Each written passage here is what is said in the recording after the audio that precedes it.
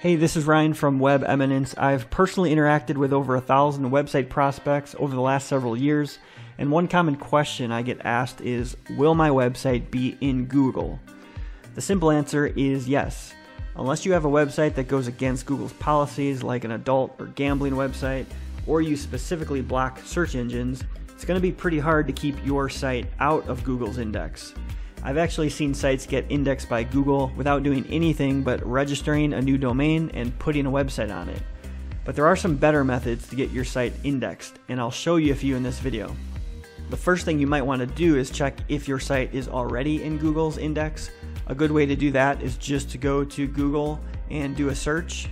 So I just put in my domain name, webeminence.com. You could put in your full domain name, search for it, and you should see your website come up as one of the first results. So mine's showing here. So because it's showing in a search result, then that's a clear indication that my website is in the Google index. If you don't see your website on the first page, or you could even check the second page if your website is new, if you don't see it in the first few pages when you search for your exact domain name, there's a pretty good chance your site is not in Google's index. And if your site is new, it'll probably show up in Google's index within a few days. They'll find it through their methods.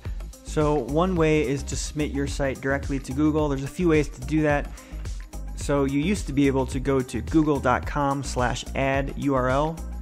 And if you went to that page, you could simply just paste in any URL and submit it to Google, and they would send out their spider bot to crawl your site or the site that you submitted and try and decide whether or not to put it in their index. But it appears now that they forced you to sign up for the Google Search Console, and that really is the better way to do it anyway. So we can go to google.com/webmaster, and you will need to create an account or sign in to the this is called the Search Console. I already have a bunch of sites within my Google Search Console, but what you'll need to do to add a site once you're in this dashboard is to click on this top left area and find Add Property, and click on that, add your website URL here, and then click Continue. They're going to ask you to verify through one of several methods that you're the owner of that domain, so you'll need to go through those steps. After your site is verified, you should then see it in the Google Search Console. The nice thing about being in here is it'll show you some performance metrics like you see here. You can inspect your URLs. It'll give you notification of errors, like crawl errors on your site. If Google is having trouble indexing your site, you'll see errors here. But the first thing you need to do is submit your sitemap. So you'll click on Sitemaps, and here you can add a new sitemap for the any URL, any website that you have within this Google Search Console account. So I'll link to a blog post that explains more about how you can create a sitemap, but one of the easiest ways to do it if you have a WordPress site is to use a plugin like Google XML Sitemaps. You can also use the Yoast SEO plugin to create a sitemap. These will create sitemaps of your site pretty quick, and you can copy the URL and then just paste it. Once the sitemap is created, you can then paste it here and click Submit, and then Google will go fetch all the pages of your site and try to index them. If there's any errors, they'll also display them here.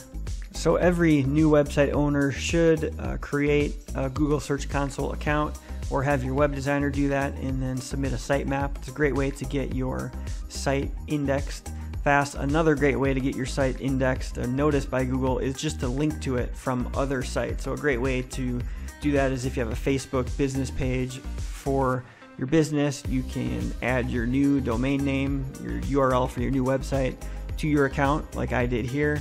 If you have a Yelp page, or if you're on Twitter or any other notable or authoritative sites, just throw your link up there. It's a good way to get traffic to your site, let people know you have a new website, but in the process you'll also be alerting Google that you have a new website, and they will definitely notice those links and send their bots over to your site, crawl them, and likely index your site.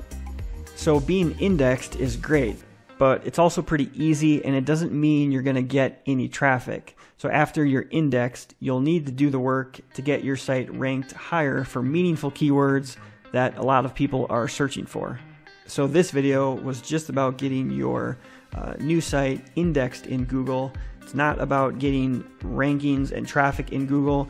I could probably make hundreds of videos, and others have made tons of videos on that topic. I have made a few though, and I'll link to one at the end of this video, and we'll see you on that next video.